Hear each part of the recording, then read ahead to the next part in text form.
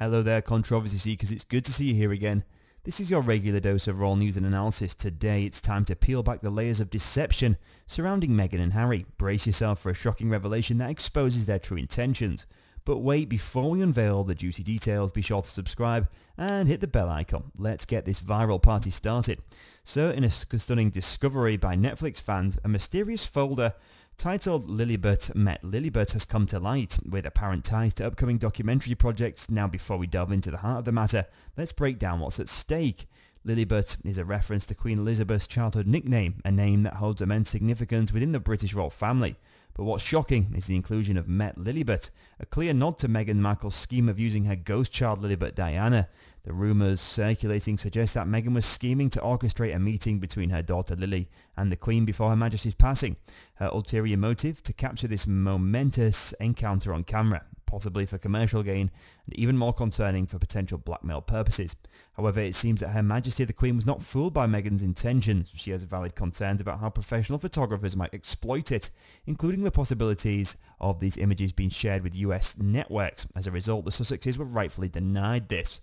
This isn't the first time Harry and Meghan have found themselves in the midst of controversy. They were previously barred from bringing Netflix cameras to the Jubilee for a documentary, which they signed as part of their departure from their roles as senior working roles. Now let's shift our focus to Omid Scoobie's new book, particularly in its initial chapter titled Elizabeth. Scoobie's words have inadvertently shed light on the Sussexes' questionable intentions concerning the late Queen. Their lack of interest in visiting her while she was alive, despite her numerous invitations, raises eyebrows and hints at their potential commercialization of their relationship with the late Queen. Even her passing. It's been suggested that Meghan might have wanted secretly to record the film, The Queen's Final Moments, potentially for use in the book, a Netflix documentary, or even more nefarious purposes. The revelation casts a dark shadow over Meghan's true motives. But the hypocrisy doesn't end there. Harry and Meghan, who preach about climate change, seem to have a troubling habit of not practicing what they preach. Despite public commitment to having only 2 children due to concerns, they've been caught jet-setting around Europe, leaving massive carbon footprints. Their recent travels to Germany, the UK and Portugal have drawn sharp criticism, as they appear to be wasting fuel energy while touting their environmental credentials.